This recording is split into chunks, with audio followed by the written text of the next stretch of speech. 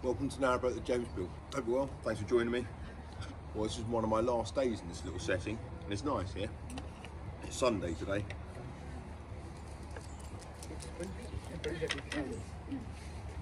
Morning. Right. That's great. It's all right.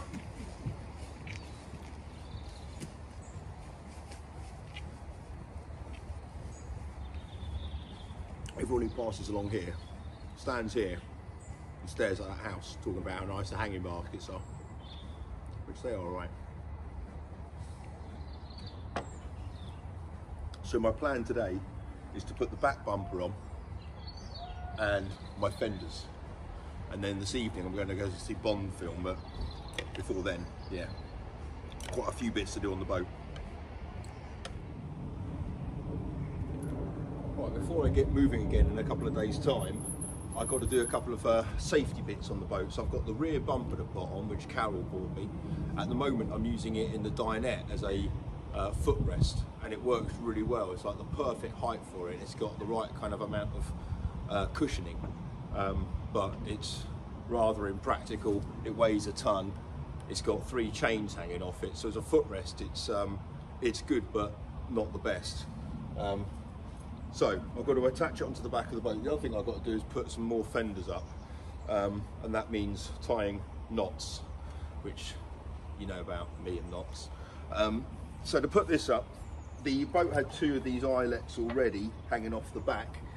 The actual bumper has got 3 chains off it, so there's 1 on each side and then 1 at the top. There's nowhere here for me to anchor it on securely. I can put it onto that, but it's not secure, so I might have to see if I can do something about that.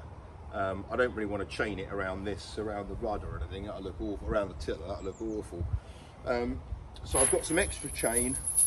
I've got some of these, and I've got some kind of rubber tubes for the chains to go through, so it doesn't jingle jangle on the boat. And I've also got some of these tighteners on each side. Oh yeah, it weighs a ton.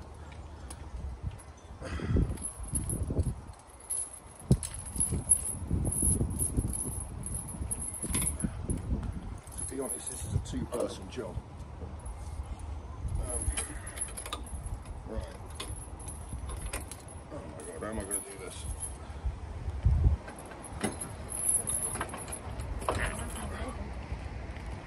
Stab myself. Right, so I hook it on there so it secures it, so it doesn't fall in the cut. Bloody hell.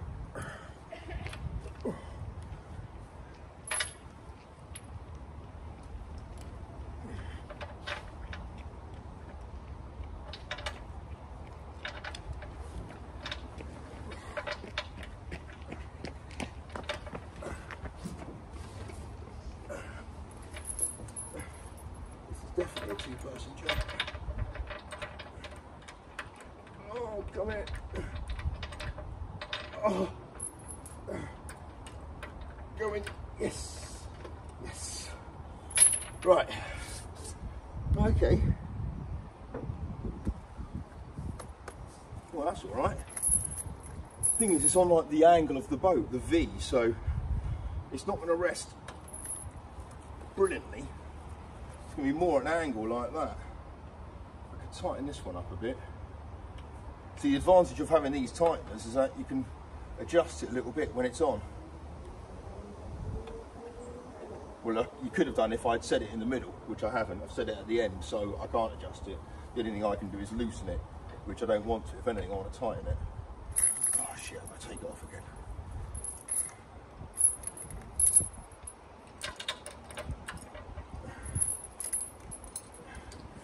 Oh, blimey.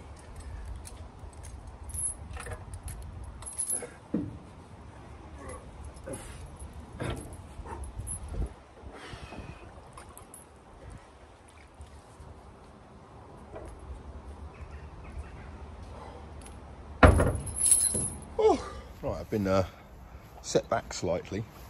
The eyelet there has just snapped off into the cut. You may remember, or the eagle eye amongst you may remember, that this one had been bent back. That one's in fairly decent shape, but that one had been bent back, so I used my claw hammer to bend it out a bit so I could put the chain through it. And when I did, I saw a little crack appear, and then upon moving it a little bit, it just snapped straight off. So I'm glad it snapped off under the screwdriver and didn't snap off with my bumper on it, and then having the bumper falling in the cut and dragging down or whatever like that. So that would have been a nightmare. So now I'm faced with a bit of a dilemma. I can either do the cheats way, which is wrapping the two chains around those two uprights there and having it down that way, which would look a bit crap, or the longer winded way is to, I can't buy anything like that today, I wouldn't have thought, but I could buy an eyelet with like an M8 bolt coming out the back of it, probably in bronze or brass or something like that, drill it through, bolt it on the, nut it on the other side, and then paint it black, and it might look a bit like that. I can't grind that one back either because I've got nothing to grind it back with, and if I was to do that with sandpaper, I'll be there until this boat's 100. Right, I've got to go to Hemel and get myself some bits for this now, but I'm also going to pop by Will's house. He's asked me for 4 pints of milk, and I'm going to ask him to do my washing up, well, for some hot water. I could have actually come to this B&Q by Narrowboat, but it had taken me the best part of half a day to get here and back, so I jumped in the Fiesta Flame here in a flash. I am now in Will's workshop, which is a lovely little space. It's really nice. I've come up here because I need to use the jigsaw. I need to use the jigsaw to make my curtain rails. Well, I don't really, because that's quite easy to cut through. That's the rail for the curtains in all the 5 windows, but I need to make the brackets for them to fit onto the wall. I've seen a few brackets, but basically stick out a mile. I don't need anything that sticks out that far. It needs to kind of come out from the wall by about just under an inch basically. So I'm using some of this old oak that I've got left over from the fireplace, and I'm basically going to make something like that. Well, this is what I've made. I'm going to finish it off a little bit, but essentially that's it. So it's just a little oak bracket, which I'll then bore a whole 20mm hole through, not all the way through, just kind of in that bit there, halfway through, and then the rail will be able to kind of slot into that. I'll glue it in place, and then this has these 2 little bits here, which means it can be countersunk screws into the wall, and then the end of it will just be a nice bit of oak, and then I'll paint the rail white. That'd be the plan. I was going to do it out of steel and use steel rails, but there's quite a lot of it. 5 windows, I need a rail at the top and a rail at the bottom, and steel's quite expensive, so I'm just using this dowel. I can always update it or change it one day, but for the moment this will be all right. So I've got a few of these to do. Actually, I've got loads. I've got top and bottom rails, so I need 4 per window, 5 windows, 20 of these things. So using a vise, I'm just cutting them all out from the template and then sanding wheel just to get a nice smooth curve on it. Will's just making a cup of tea. He's going to come in a minute. I'm handing them over to him, and he's helping to sand them off and give them a bit of a polish and a bit of a finish up. And then we're going to get cracking on sorting out the ring, which is coming off the bolt I bought. Well, this was the best I was able to get, which is an M10 bolt with a hoop at the end, but it's going through a ring, so I need to cut the ring off it. That's the plan, and then I should be able to use that bolt. I'll trim it down a little bit because it's way too long, but this might work. Show myself cutting through this.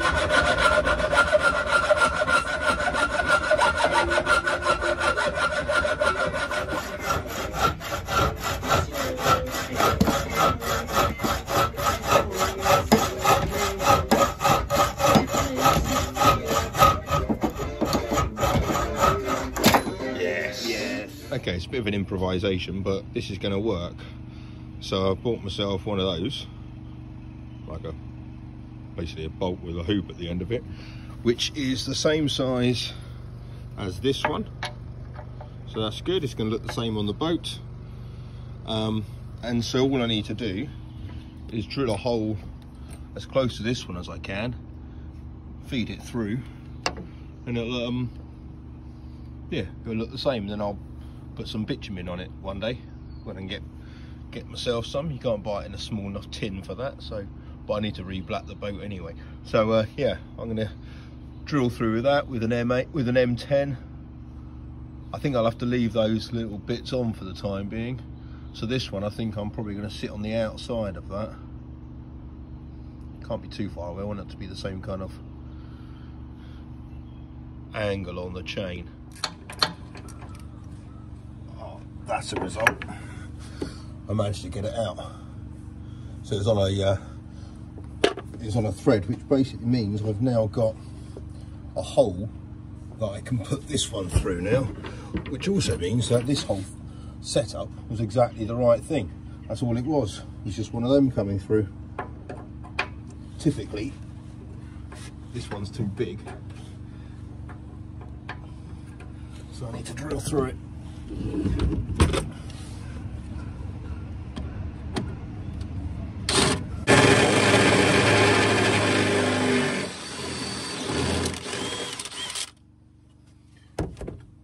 Sufficient. Yes.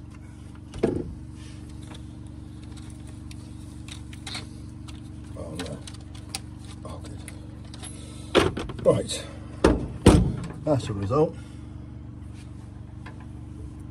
So I've got some washers to get it nice and tight, and then I've got some bolts or some nuts even.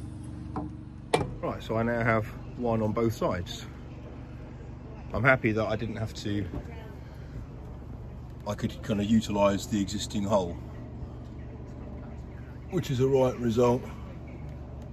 It's making progress, but there's...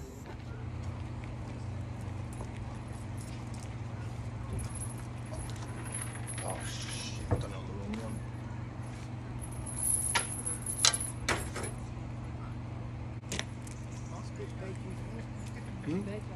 Nice bed, sorry. Oh, it's alright, no. Yeah. Okay, what's a nice bed? I want to get into that. Get in line, honey, get in line. Right, this is the tricky bit. Notes on the chicken? Oh, go in,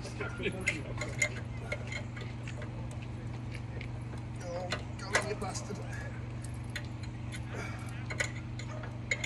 I guess you can go in that way. Right, well, it's on, hasn't fallen in. I can't really do much with this. I can put that chain onto there, but that's just being held on by luck at the moment. I guess I could bend that thing back, but it's probably going to snap off if I try to do that. So I don't really know what to do about that. But anyway, this is working. There's a bit of flex in them, so if I tighten these up, yeah, that's good. That's really good.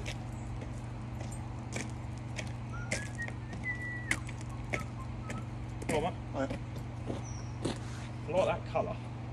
Thanks, man. Yeah. What is it? Bethnal green. Bethnal green. Right, nice. Yeah. It's nice and sagey, isn't it? It's Yeah, lovely. yeah. It's a That's what colour I want my blinds. Yeah, no, that'd go with your other colours you're picking. It's lovely. it's like a 1950s coach. It is yeah. like an old Bedford van Yeah. or something. We were just talking Yeah. about it. Yeah. I think I've even seen caravans painted that Yeah. colour, the old vintage caravans and stuff. Did Yeah. you do it yourself? Yeah, Oh, it's nice. everything but the sign writing. Yeah, it's a good job. Nice. Thanks. Very smart. Yeah, it's getting there. See ya. See ya. I love these colours. So this is excellent. This is working well. The only thing I'm thinking is that it's probably safer that way with the hook going over that way than it is that way. So I'm just going to loosen this one off now, and then see if I can turn that one round a bit. Yes.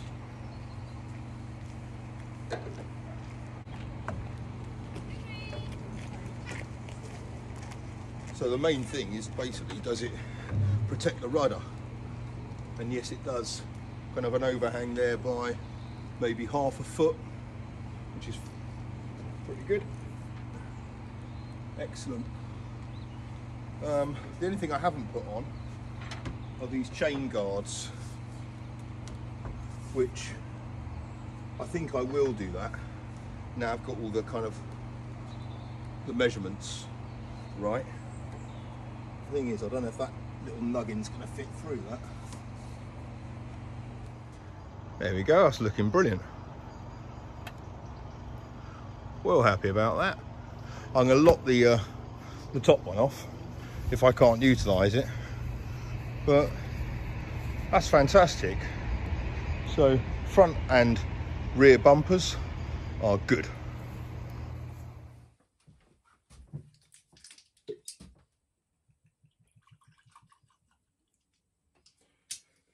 This is the Queen Sloe Gin that Carol's bought me like a gallon of. It's really nice. It's using sloes from the gardens of Buckingham Palace.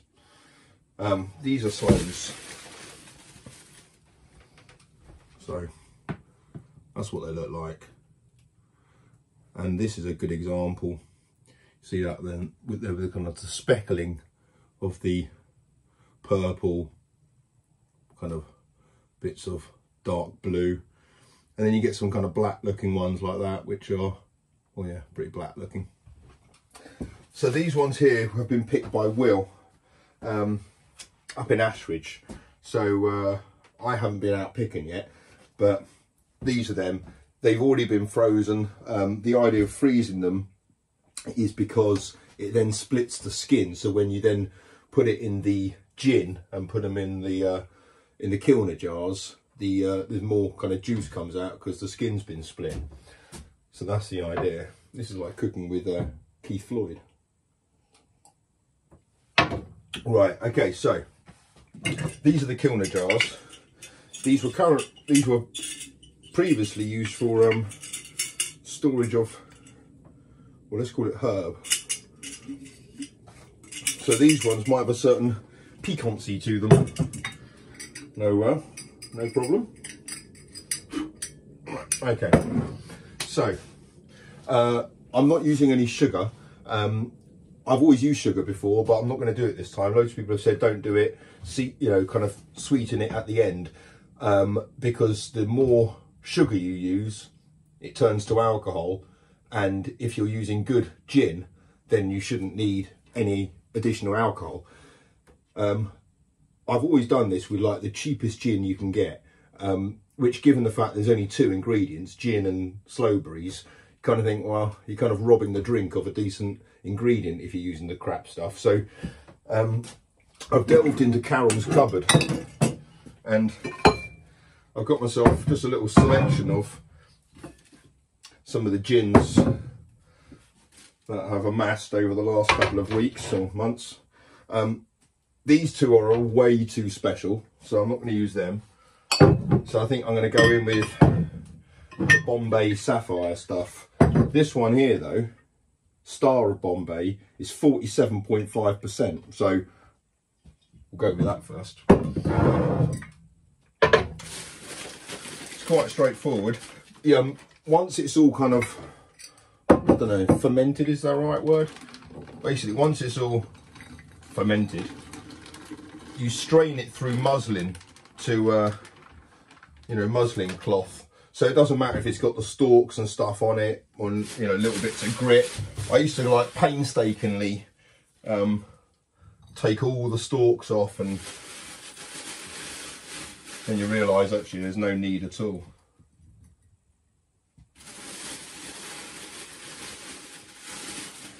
I don't think I'm going to be able to fill 2 jars, so I think I'm just going to do 1 for the time being. I'm going to have to go out picking. So yeah, kind of fill it up as much as you want. The more in there, the better. And then,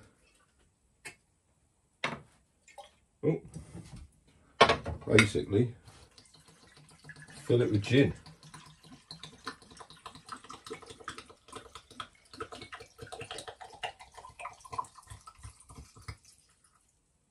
Right, worked well.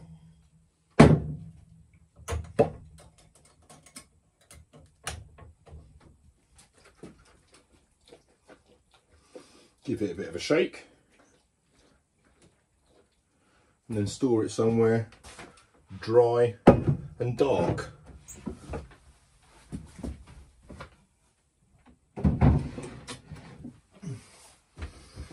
Right, I've got a few left, but as I said, not enough to do another one, so I'll have to go out picking.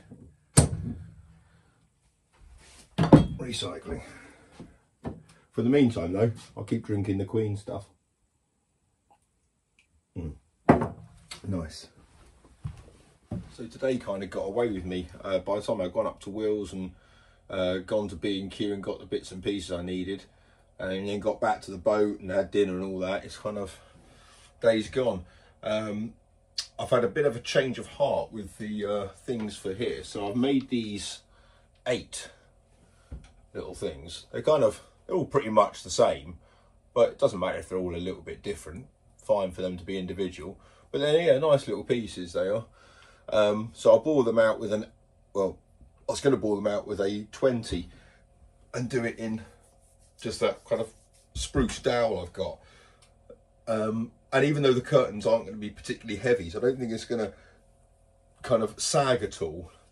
I just think the oak, once I kind of polish that up a bit with steel, would look quite striking. And the steel kind of everywhere. I'm just thinking on this one here against the fireplace, it would look much better if they were kind of steel rods and kind of polish them up a bit. I reckon that'll look pretty smart. They are quite pricey steel rods, but sod it. I mean, kind of think, certainly in the lounge here, or, you know, in the saloon, and maybe in the galley, maybe in the bathroom, I could get away with the spruce one and paint it, and the bedroom maybe as well, a bit softer, but I reckon in here it'd be better with that steel. So, and the other reason I think that is because I checked my appointments tomorrow, and I'm going to a steel fabricators in Oxford first thing in the morning, so they'll probably have some rod there and do myself a little deal. Right, I've got to put my fenders on, ropes and knots and stuff like that. I've got to get myself sorted out with this. Someone very kindly sent me a deck of knots cards ages ago. There's like hundreds of them in here. I've gone through them all. Will has tied the ones on here, and it won't surprise you to know that Will knows exactly what knot to do in any given situation. I clearly don't. I've narrowed it down to these 4, and you guys will, this is where there'll be some knot geeks amongst you that will love this bit.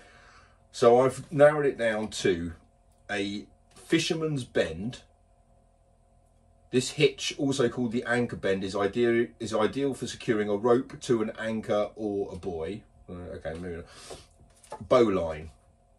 The bowline is a widely used all-purpose loop that can be tied quickly using one of 2 methods.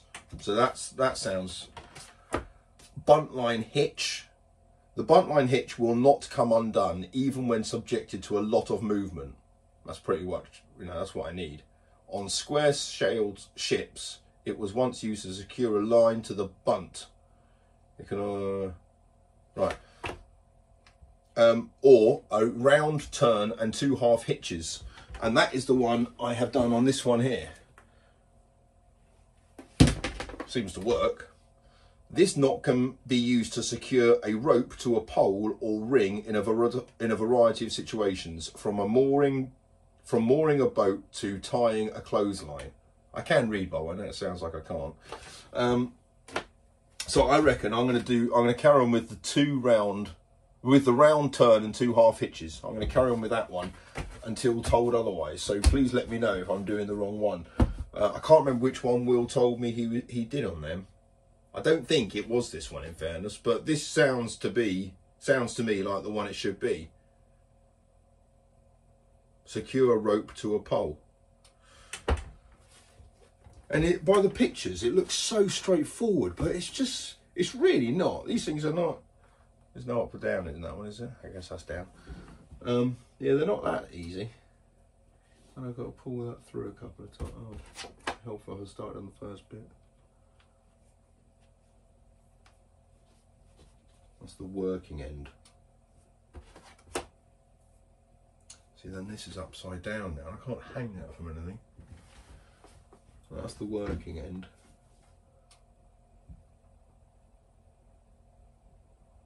What? How have I got confused already?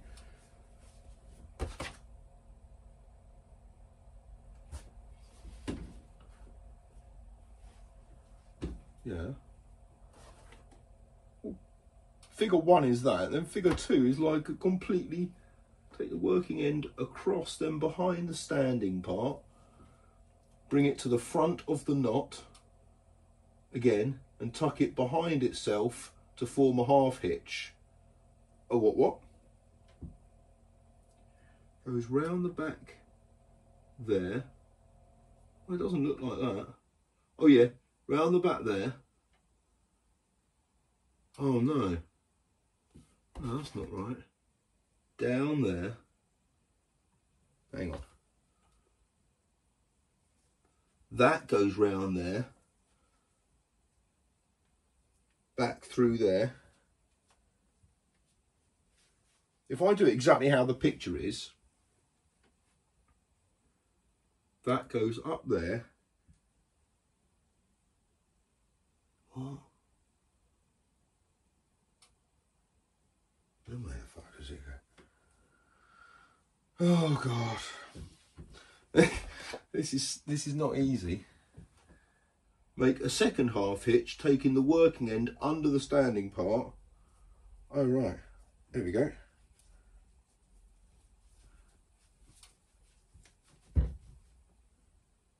Yes. Only problem is, oh yes, there we go. Bang on. That's another one.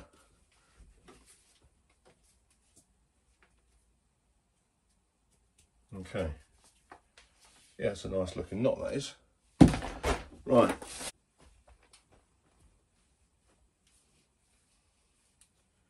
Okay, so across, behind, and through.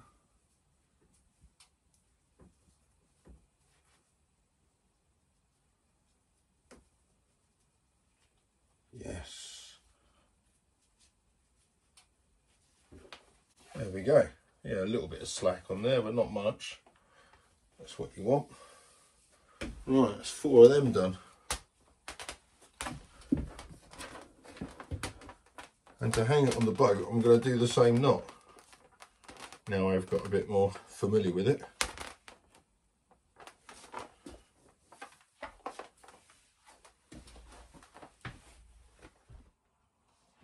The fenders are still attached, that's good news.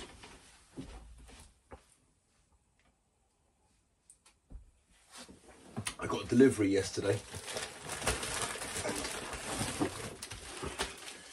I knew it was coming because someone got in touch with me, Eleanor from the USA, and she has sent me very kindly 6 towels, bath towels, extra absorbent, fast drying, multi-purpose towels for swimming and kitchen. Anyway, look at those, fantastic, those jazzy colours, so 6 of them, that's brilliant. So yeah, one for all the kids and everything, and one for me. Amazing, thank you very much, Anna, that is really kind of you.